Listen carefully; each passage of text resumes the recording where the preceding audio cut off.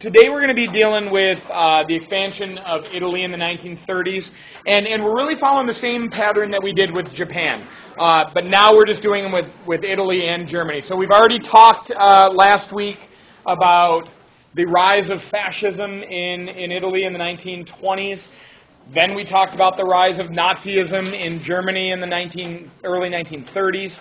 Now we're going back to Italy, and we're going to deal with now a fascist government in Italy in the 1930s, exercising aggressive actions towards others in its world. And then we'll go back and talk about Germany and how they become an aggressive power.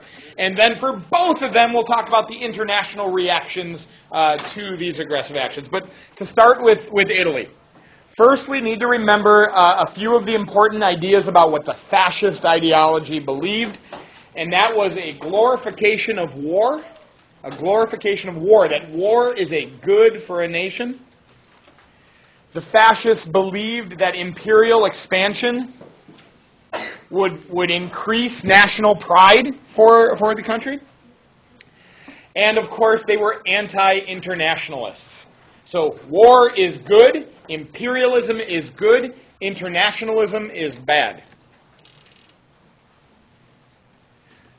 The story in the story in Italy will really reflect the same ideas that we saw with the Japan story, where Japan in the 1920s played the internationalist game. Italy in the 1920s plays the internationalist game. And then the Great Depression hits. For Japan, that pushes Japan to be an aggressive power and make a move against Manchuria. For Italy, it will push Italy to be an aggressive power and make a move to grow its own empire. So when the Great Depression hits, Italy will lose outside investors, in particular the United States. American investment banks who were pumping some money into Italy so Italy could grow, they'll lose that. Grain prices will be crushed in Italy, hurting Italian farmers, which really echoes the story we saw in Japan. What commodity in Japan will see its prices plummet? The silk production in Japan. When silk prices crash, the silk working industry is destroyed. Unemployment will be on the rise in Italy through the years of the early Great Depression. Mussolini will attempt to distract the population from this economic crisis by fostering this spirit of fascist revolution, this revolutionary spirit in Italy. The hope that Italy can become a self-sufficient autarky. This is a word that pops up in your standards. You should be familiar with it. Autarky, like auto, like doing it yourself. Autarky is a government that is self-sufficient, an economy that is self-sufficient. It's the same thing that Japan was looking for, right? They didn't want to have to rely on countries that could merely cut off oil or cut off steel from them. They want to become self-sufficient. And foreign wars, expansion of an Italian empire, can work to create this Italian autarky. If Italy can gain more overseas territories, they would have to rely less on foreign nations to trade with. And also, victory in overseas wars will make Italians feel proud of their country and lead to more support of their government. So now we're going to talk about a few steps of Italian foreign policy in the 1930s, beginning with a 1934 agreement between Italy, Germany, Britain, and France, called the Four-Power Pact. The Four-Power Pact. I wish we had better names for all these agreements than the Five-Power Agreement or the Nine-Power Agreement. But, anywho, the 1933 Four-Power Pact puts Germany and Italy and Britain and France in an agreement that their opinions should outweigh those of smaller European nations. That the smaller European nations should have less say, for example, in the League of Nations, than these four powers. It's basically saying the four big countries will stand together to maybe block some ideas or interests of the smaller European nations. This ultimately doesn't go very far. It doesn't do much. The French Parliament doesn't even ratify it. But it allows Benito Mussolini to feel like he's a part of the major powers of Europe at the time. It's called a four-power pact. The Four-Power Pact. In Austria, in July of 1934, and a brief timeout here, really quick. Today we're focusing on Italy. On Tuesday we're going to focus on Germany. These stories really are intertwined. So when I'm talking about some of this, it might not be crystal clear today until we make it through the German story. So by the time we get to Tuesday, we're going to talk about a lot of these things again. At that point, a lot of light bulbs should be going off, and this should be crystal clear. So for now, I want to remind us of a situation in Austria after World War I. Italy in the south, in the Mediterranean. Germany in the north. Austria, the new nation of Austria, is wedged right between the two of them. And Austria is a landlocked nation that lacks in resources and industry. All right? So Austria, maybe from the beginning of its creation, might have hoped to become a part of the German nation. And for Germany's part, they might have hoped Austria could be absorbed into Germany, making Germany even bigger. But the Treaty of Versailles and the Treaty of Saint-Germain didn't allow that, right? What do we call that political union between Austria and Germany? Anschluss. Anschluss, right? Right up here. Anschluss. The Treaty of Saint-Germain and the Treaty of Versailles said no Anschluss.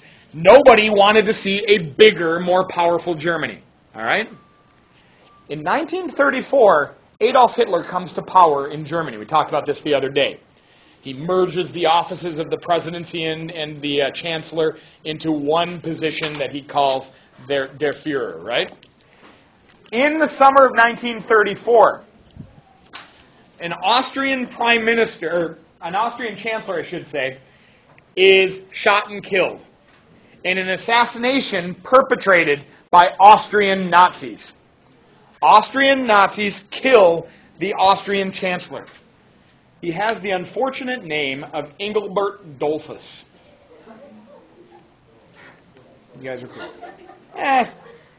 It's the kind of name that you might end up getting picked on in elementary school, I would think. But maybe not in Austria in 1934. So Engelbert Dollfuss, Dollfuss, is shot and killed in Austria by Austrian Nazis. Now, if you know anything about what's going on in the world in 1934, who might you think has a hand to play in the killing of Engelbert Dollfuss? German Nazis. Adolf Hitler, possibly. And in 1934, we're going to get a clear example of where Germany is and where Italy is. Because in 1934, Italy does not want to see an Austria and a Germany becoming one. They don't want to see an Anschluss take place. They don't want a powerful Germany just to its north. They like having Austria in between.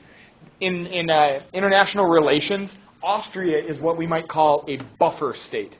It's a state that's in between two other states that might not be in total agreement with each other. A buffer state would keep them safe. That's like North Korea today, in some ways. I would say the demilitarized zone is like a buffer between North and South Korea. Are you saying North Korea is kind of a buffer between China and South Korea? Yeah, in some ways, especially during the Cold War. Sure. Okay, I'll take that. So Dollfuss is assassinated, and with this assassination, Benito Mussolini will mobilize his army.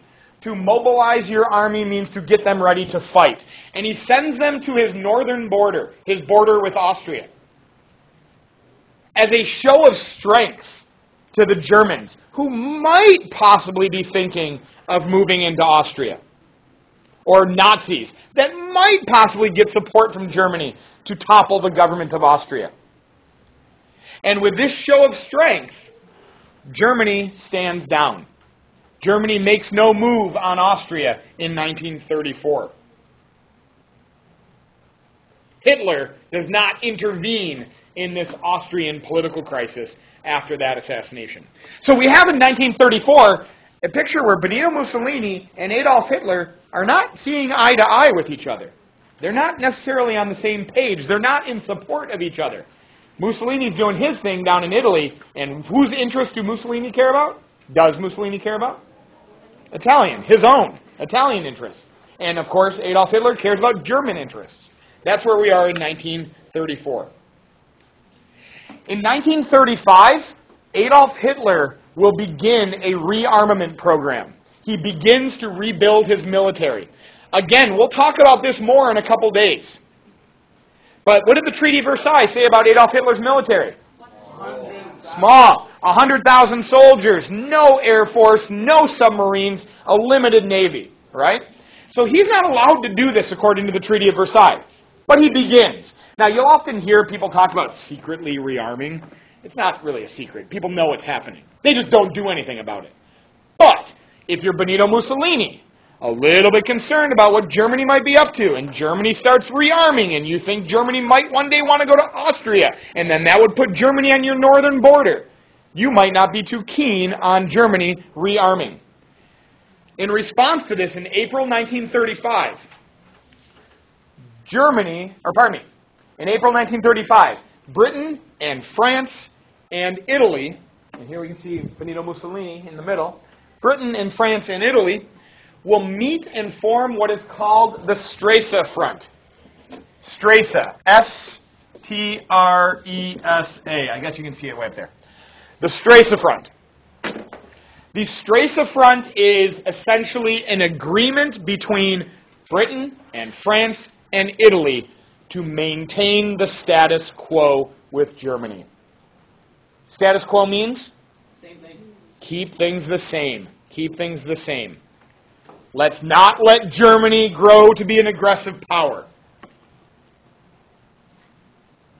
They hope to maintain the status quo, keep things the same, keep Germany from violating the Treaty of Versailles further.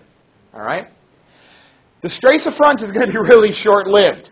But what it does in the immediate is it lets Benito Mussolini take a sigh of relief. Whew! Don't have to worry about Germany right now. And now that he doesn't have to worry about Germany, he can turn his attention away from his north down to the far south. Yes? There are 4 people there. You said you don't need to go with France. Yes, I don't know who those 4 people are. I wish I knew right now, but it's been a long time since I put that on there. So I would imagine one country has 2, or maybe Switzerland's there too. I don't know. I want to look at a picture up when I'm done here. April of 1935. So now, Germany and Italy, it seems like Italy can be safe from Germany because they got Britain and France on their side.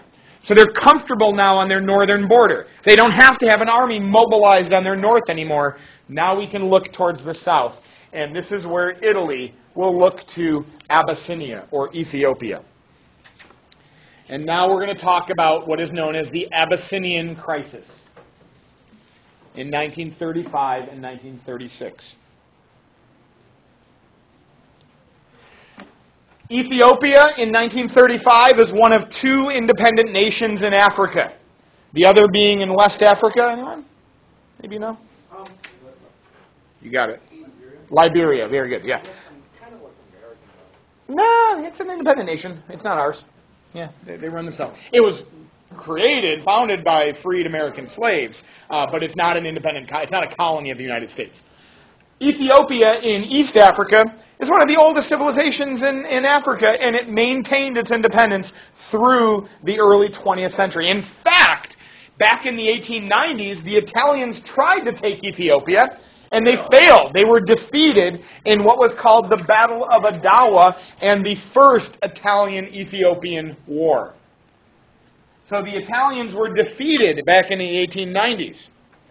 And so moving into Ethiopia in the 1930s would do a lot of things for Italy. It would expand their empire.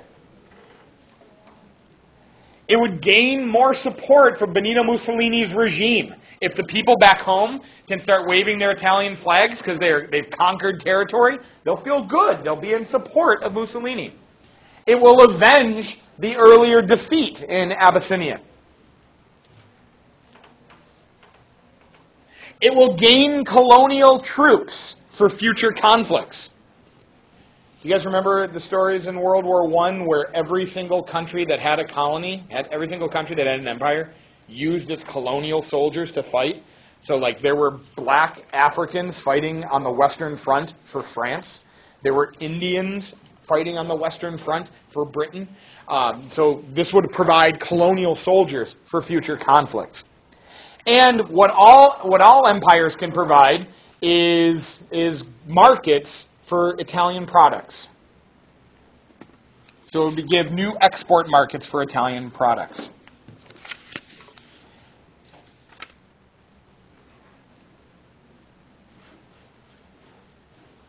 In December 1934, this conflict begins around an oasis known as Walwal in southeastern Ethiopia. Now, this was in Ethiopia, but an Italian regiment, Italian troops, began to build a fort in Walwal. This is not making the Ethiopians very happy. And in December of 1934, it comes to a head, and a small level of violence erupts between Italian soldiers and Ethiopian soldiers. 30 Italians will be killed. Benito Mussolini demands an apology from Ethiopia and immediate compensation. While the Ethiopian emperor, a man named Haile Selassie I, you guys can see his name up here, Haile Selassie I will refuse. And he calls upon the League of Nations to investigate.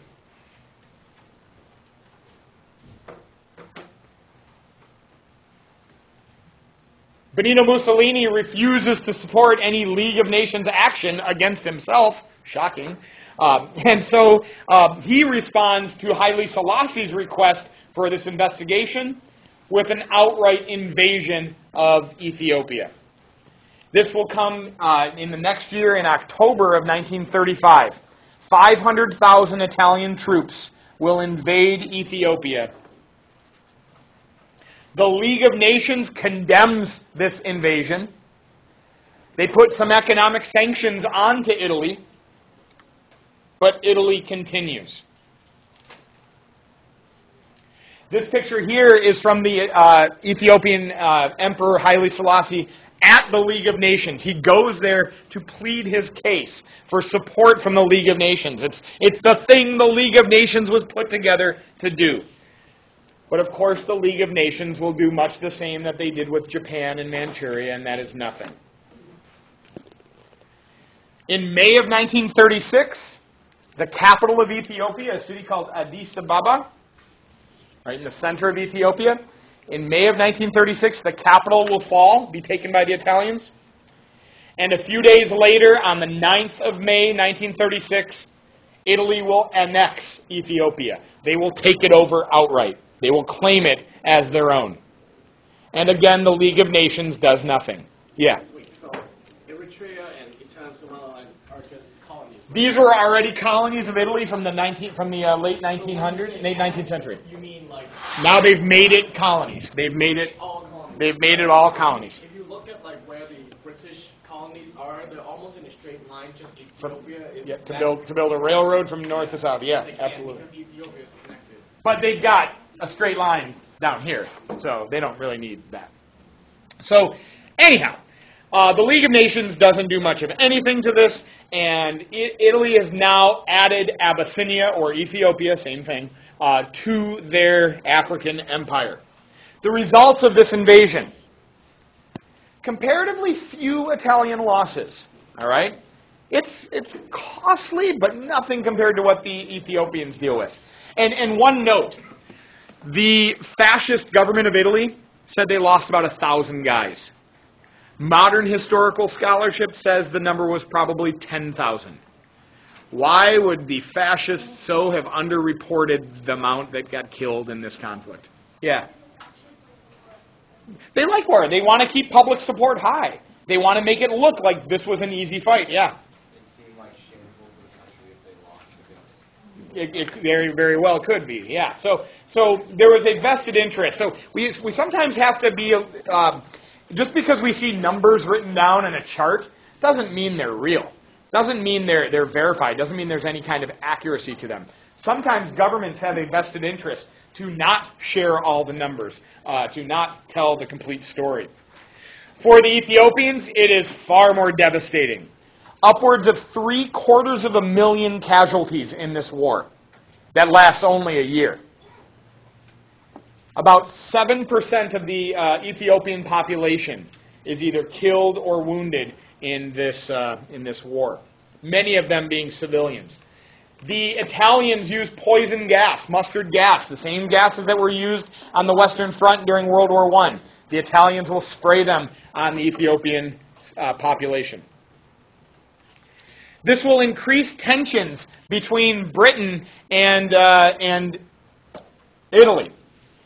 If you remember, the Stresa Front was just born, where Italy and Britain and France will kind of stand together. But now Italy launches a war in Africa, right? Now, we've got some stuff going on here. This map's not perfect for our purposes, but say, what body of water is this? This is not a great map because there's a huge chunk of land that we can't see right here. What body of water is this? Red Sea. That's the Red Sea. The Red Sea is connected to the Mediterranean Sea via a narrow man-made channel called the Suez Canal. Very good. If you are a British subject, or if you are the government of Britain, you need safe and free passage through the Mediterranean Sea, through the Suez, through the Red Sea, into what's called the Gulf of Aden, on your way to India. That is of vital importance to you and your empire. And so a war in East Africa might threaten that. And Britain wasn't too fond of this operation. So the friendship that might have grown between Britain and Italy with the Stresa Front is now broken. Yeah? Didn't Britain and France, through the Port-Laval Pact, said that, okay, Italy, you can go ahead and destroy Ethiopia? They got, yes. There was an agreement that it wasn't so much that you could destroy Ethiopia, but it was allowing them to move into portions of it. But the outright conquering of the entirety, I don't think was in the cards. I don't think it was in the cards. Did France and Italy want Italy to do that? No, Did France and Britain want Italy to do that? No, but they didn't want to stop it. They didn't want to do anything to necessarily stop it. But they didn't want a protracted war. So, this is the end of the Stresa Front. All right? This, for Italy, is a costly war. Not so much in terms of manpower, but certainly finances. It is a hugely expensive war. Even while the Italians so outnumbered, or at least outpowered the Ethiopians in this fight, one note, Italy went into this war with over 595 airplanes and 795 tanks, compared to 4 planes and 13 tanks, or flip that, 13 planes and 4 tanks that the Ethiopians had. So Ethiopia was far outnumbered in military power by their Italian counterparts. But Italy still got to get all that stuff down there. And they're putting all those weapons of war into action. And even though the Ethiopians are defeated and they lose their country, they won't stop fighting. What kind of fighting do you think they turn into? Now we see the beginning of a guerrilla campaign in Ethiopia, where Ethiopians will continue to fight the Italians for the next 5 years. All right? And that's how those numbers of Italian dead will rise to roundabouts to 10,000. So they've got to deal with this now in Abyssinia. The League of Nations, another result of the Abyssinian crisis, the League of Nations will prove itself to be impotent in the face of an aggressive nation. In fact, they've already proven that with the Manchurian crisis, but now this is emphasized again, that the League of Nations really doesn't want to act in the face of an aggressive nation. And with the Stresa Front falling apart, with Italy losing an alliance with Britain and France, they will move closer to the German nation.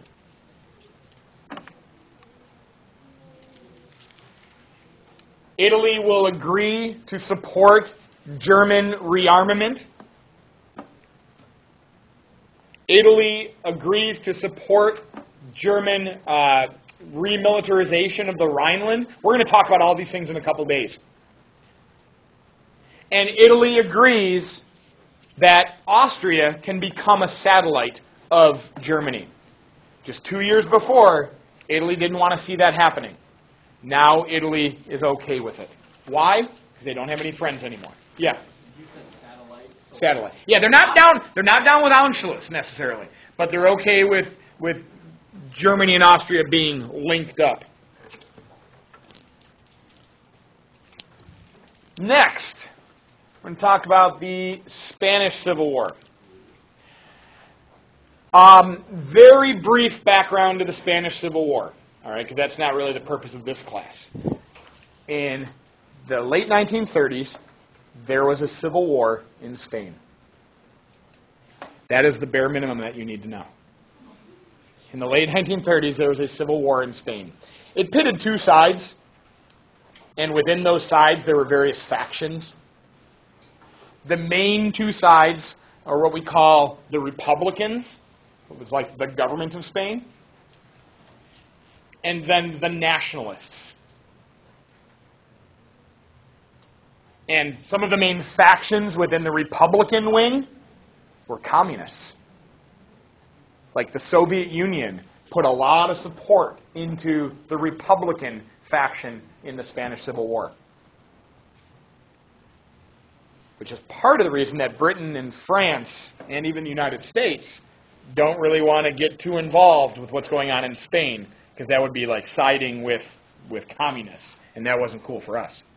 On the other side of the equation, the nationalists, their biggest faction was led by a man named Francisco Franco, and he was a fascist. All right? Francisco Franco. He was a fascist. When civil war breaks out in Spain in 1936, Benito Mussolini sees this as an opportunity to spread fascist ideology. Benito Mussolini sees this as an opportunity to spread fascist ideology. And he will offer more support into the Spanish Civil War on either side than any other country will during the duration of this fight. He sends over 70,000 Italian soldiers to go and fight in Spain.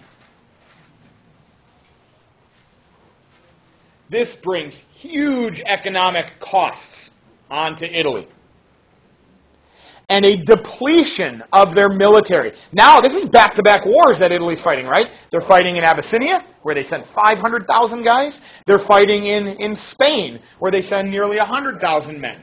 So these are two big conflicts that Italy gets itself involved with. Can I call a brief timeout? Did you guys catch a few weeks ago, Donald Trump made a little speech about our role in Afghanistan, and where we were talking about increasing our troop presence in Afghanistan. Did anybody catch how many troops we had and how many we were going to add? We're talking about sending another 4,000 troops. We got about 5,000 there. So talk about sending another 4,000 troops in Afghanistan. So, like, around about 10,000 guys in the country of Afghanistan. That's not a lot of guys. And I think hearing those numbers puts into perspective the massive numbers that we're dealing with here in the 1930s, right? So these are huge economic costs. And now we've got a situation that's starting to grow in relationship between Germany and Italy. Back in 1934, when Engelbert Dollfuss was killed, Italy had a pretty strong military. Germany was comparatively weak. Adolf Hitler's just coming to power. And then Italy goes into Abyssinia, and their military is being expended. And then Italy goes into the Spanish Civil War. Now, to be sure, Germany is going to join in the Spanish Civil War too, but just with some air force. And they're not going to really lose a lot in this fight. So Italy is losing a lot of men in the Spanish Civil War, and huge costs. All the while, Germany is rebuilding their military. So it shouldn't surprise us that in 1934, Italy mobilizes its army on their northern border, and Germany stands down. But by 1936 and 37, the roles have been reversed, and Italy is recognizing that Germany is now the powerhouse in Europe. And so Germany and Italy will begin to form a closer relationship. On the 25th of October of 1936, Benito Mussolini and Adolf Hitler will sign what's called the Rome-Berlin Axis. The Rome-Berlin Axis. The planet revolves, the Earth revolves on its axis. Everything goes around that axis. It's the idea, if you draw a line between Rome and Berlin in Europe, everything else surrounds it. Everything else is on the periphery. Everything else has to answer to Rome and Berlin. Yeah? If Francisco Franco won the war, yes. why didn't he join to make a Rome because this war, the war is going to be protracted. It's going to last until, I think, 1938, 39.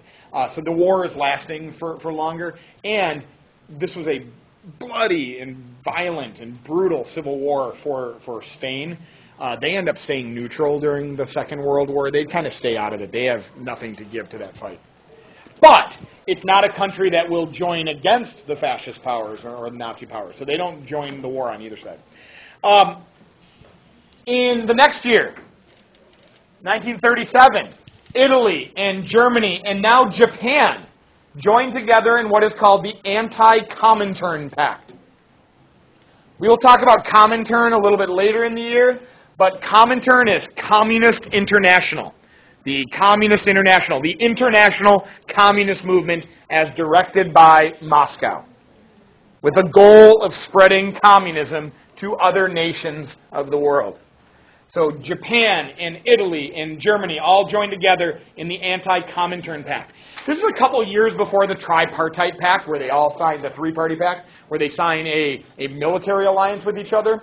This is just the three of them making their first agreement to stand against the spread of international communism. In December of 1937, Italy leaves the League of Nations. What good is the League of Nations if a nation can violate the sovereignty of other countries, and when the League of Nations objects, they just leave. They just quit, and there's no repercussions. So we are now completely seeing the weakness of the League of Nations as a collective security organization. In 1938, and we'll talk about this in a couple days, Germany will invade Austria to execute the Anschluss, this union between Austria and Germany. They will put Germany and Austria together into one country. Italy doesn't stop them. Italy supports this move. So it's an annex? They essentially annex Austria. It becomes a part of Germany. Italy will also give support to the nation of Germany when it comes to a region of Czechoslovakia called the Sudetenland. It's pretty sweet. Second class, I've already got it all prepared. This western portion of Czechoslovakia. We're going to talk a lot about Czechoslovakia in our next class. It's a very tricky word for a lot of students to write. If you can master the Czech part, everything else is easy. So Czech is C-Z-E-C-H.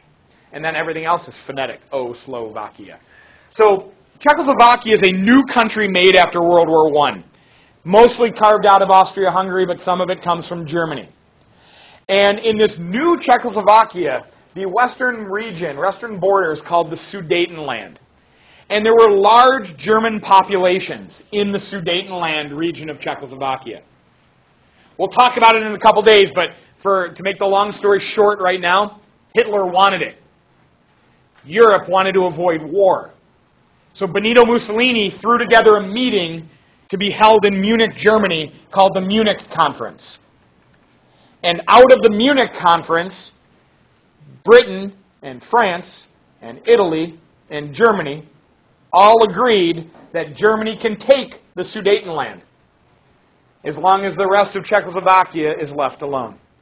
Italy supported that. So this is Germany growing bigger. Again, I know this is a lot happening really fast. It will make much more sense when we go back over and do it again when we talk about this from a German perspective. For today, we just want to see how Italy now is looking up at a growing German power, right? A few months later, Germany violates the Munich Pact. They were told, don't mess with Czechoslovakia, the rest of it. Germany invaded Czechoslovakia. The entirety of Czechoslovakia.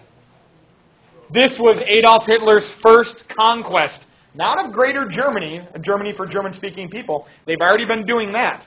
This is his first conquest of Lebensraum, creating the living space for his German people. When Adolf Hitler violates the Munich Pact and moves into Czechoslovakia, now all rules are off the table, right? Because what did the world do when Adolf Hitler took Czechoslovakia? Nothing. Nothing. You shouldn't do that, Germany. That's about it. They did nothing. So Italy, for its part, will move into Albania. Italy will move into Albania. If you recall, we talked about Albania last week. In fact, let me show you that map real quick. Got to go way back here. 1938. Got to get all the way back up to our map. There we go. Here is Italy. There's Albania. Albania was already a friend of Italy's. They had this treaty of friendship. It was kind of a protectorate of Italy. Italy was looking out for Albania. Really, what Italy wanted was a footprint in the Balkan Peninsula. And so when Hitler moves into Czechoslovakia, Italy will make its move into Albania. The king of Albania, who has the totally awesome name of King Zog, will flee Albania. And in order to not be completely overrun by the Italian military, the Albanian parliament will concede and give in. And a fascist government is going to be created in in Albania. Albania essentially becomes a puppet state of Italy.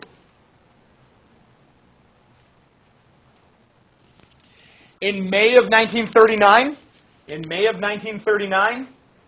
Germany and Italy will sign the Pact of Steel. Germany and Italy will sign the Pact of Steel, which will unite German and Italian military operations. Yes, that is. So with the Pact of Steel, now Germany and Italy are not just having a defensive alliance with each other like they did with the Rome-Berlin Axis. Now they are actually coordinating their military plans. By this point, Germany is preparing for the Second World War. Italy is not ready yet. Why would Germany be getting ready to fight a war, but Italy's not ready to go? They didn't fight much. Yeah, Germany wasn't fighting much. Italy fought in Ethiopia. Italy fought in Spain. So Italy lets it be known that they're not ready to start a war yet. But Adolf Hitler is not working by the Italian timeline.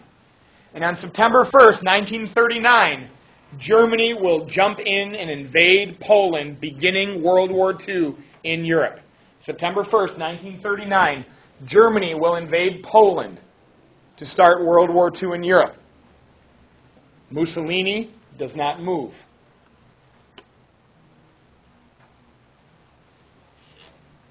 (1939) comes to an end.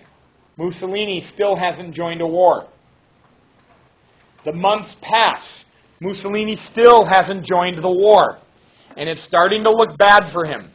As Adolf Hitler begins conquering Poland and then starting to move to the west of Europe and moving into France, Mussolini has to now worry that the war might pass him by. That this war could come to an end without Mussolini ever making a move, and then Germany will have it all.